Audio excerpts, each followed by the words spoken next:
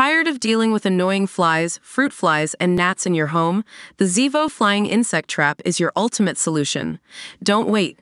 Check out the link in the video description now to get your Zevo Flying Insect Trap on Amazon and enjoy a bug-free home today. Welcome back, Drama Mamas.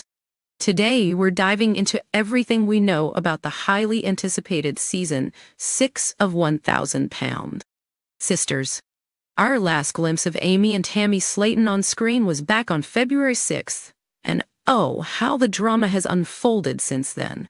Both sisters have found themselves navigating the dating world, with Tammy making significant strides in her weight loss journey. However, it's not all smooth sailing for Amy, who recently faced legal troubles involving drug possession. Fans have been actively sharing their reactions and speculations on social media, and we have some exciting updates from TLC. Yes, you heard that right. Season 6 of 1,000 Pound Sisters has officially been greenlit and is set to premiere on Tuesday, October 8, 2024, at 9 p.m. at CPT. But here's the kicker. There's still some mystery around when the episodes were filmed and what they'll showcase from the sisters' tumultuous lives.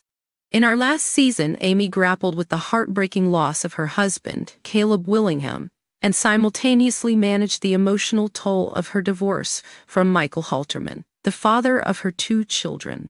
"I have no support," Amy revealed to the producers, her raw emotions spilling over during a particularly tough moment.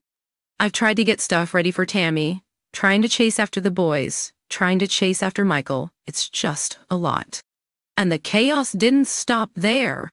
Just this month, a bizarre incident saw Amy in the spotlight after she got bitten by a camel during a zoo visit in Tennessee. To add to the drama, police reportedly found her in possession of marijuana and mushrooms, leading to her being charged with child endangerment while her sons were present.